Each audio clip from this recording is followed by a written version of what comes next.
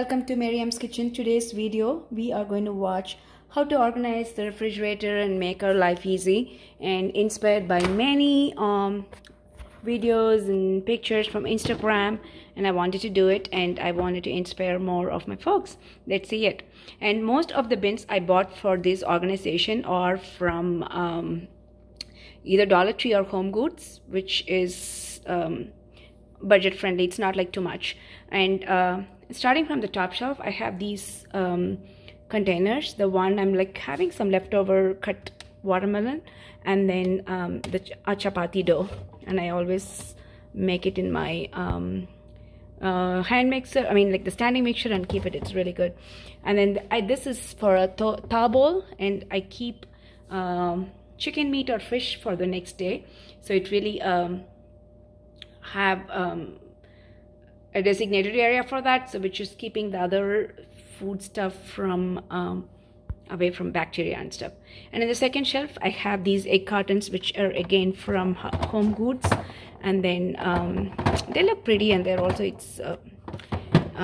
easy to handle. And then this 3 partition bin which you see here is from Dollar Tree, so which I keep like it has like separate section of its own, so we know which goes where. And then this area is just for the milk. So if I bring in extra milk, I will make sure that it goes in the back, the new milk, and this is in the front. And on the other side I have all these produce that are washed with vinegar and water, so you just let it sit for 10 minutes and then rinse and pat dry and put it. So trust me, all these fruits, they stay for longer, and they are ready to eat as good snacks, so the kids come and just take it, eat. And the water bottles in the back, I do not use from it every day, because we have dispenser in the door, so we just for like when you want to go out and grab a bottle or so. And then the baby carrots stay very good in the mason jar. And there is this bin, it's also from Dollar Tree, and I keep these clementines there. And these are it, like when you put in work washing these stuff, and then it's easy to handle then. And then I have this fruit bin where I have just all these apples, mangoes, and bananas.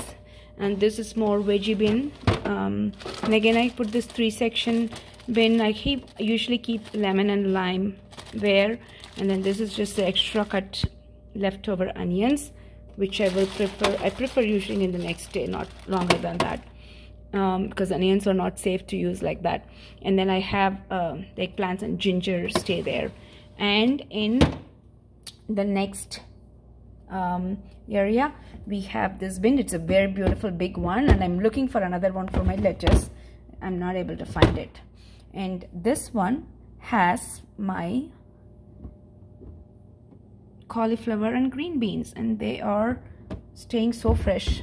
And then in this bin, the wire basket, again this is from Dollar Tree, and I just keep the tomatoes. They just stay like really good in this bin. And this area is just for the leftovers. I really want to keep a minimal space, so that actually prevents us from food waste. So we don't want to eat like too much leftovers, and then it's so hard to clean after, and then we don't eat it and we throw away food. So it's always keep minimum, so that we don't waste much of it. Then let's moving on to this cool pantry drawer where I have my rest of my produce and lettuce in bags. Still I'm looking for a container like that to put it in, so it will stay fresh longer. And then these 3 bins are also from Dollar Tree, and I have my okra, and these are the broccoli florets. I bring in them and then I just cut it and put it. Like, you don't necessarily have to wash it, but it stays good, and then you can wash it when you want it. And these are carrots. And these little containers are also from Michael's actually, and I just put my chilies, curry leaves, and chopped garlic. And this bin is for green onions. And the another bin, which is a life changer for me, is to storing cilantro.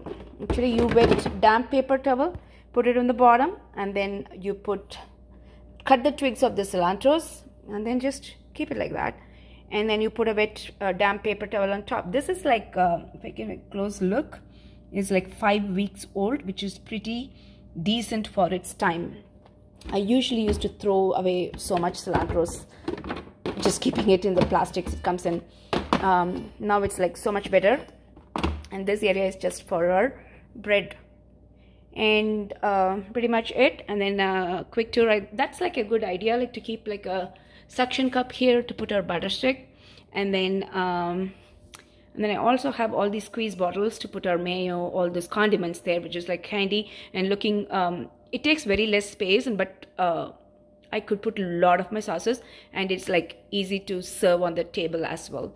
And pretty much it. Thank you so much for watching. If you like my videos, like, share and comment, and subscribe if you haven't.